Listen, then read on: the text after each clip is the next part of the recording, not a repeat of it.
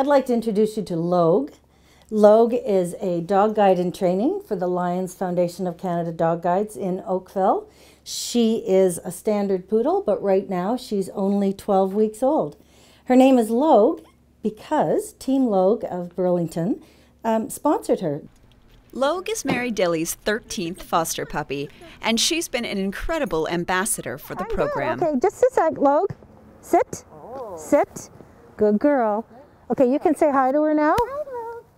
I worked at Dog Guides years ago, 26 years ago, and a puppy came in just before Christmas, and there wasn't a foster family, and we were actually closing the doors for Christmas vacation, and I said, I'm taking that dog home, and that's the start.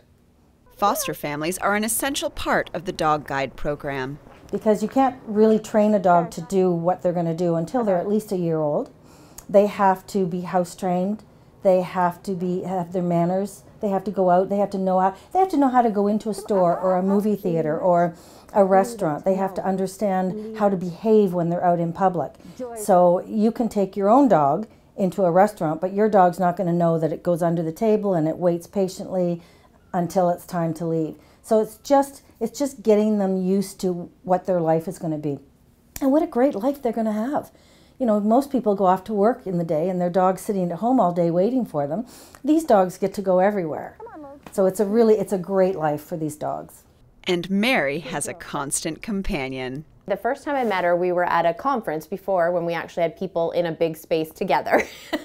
And she had this dog sitting next to her, and I couldn't help but question her about it and ask her, you know, how did she commit to this? Because the level of commitment you're providing and training this animal is intense. But I did think she was a little bit, wow, holy smokes, how are you doing this? To be sitting live in a conference when I needed her to speak with a dog. It's a lot of work.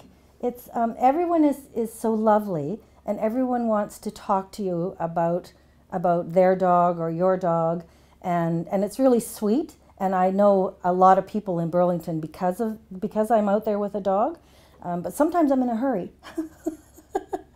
and when the dogs have an accident in the store, that's always fun. And I got to say thank you to the stores in Burlington. Boy, if I'm out with a dog and it has an accident, they are right there to help me clean it up, and everyone is so gracious.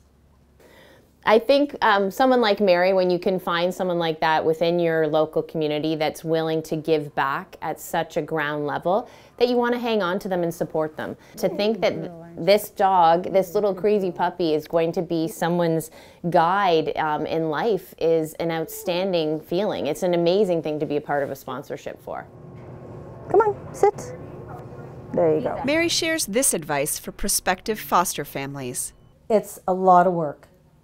So know what you're getting into, but it's gratifying, it's needed.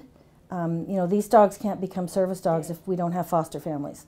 And the people that get these dogs, they have a bond. We know what it's like to love our own dogs, but to have a dog that you depend on to save your life, possibly, it's a bond like no other. And I'm honored to be a part of that. Reporting for Halton News, I'm Nikki Wesley.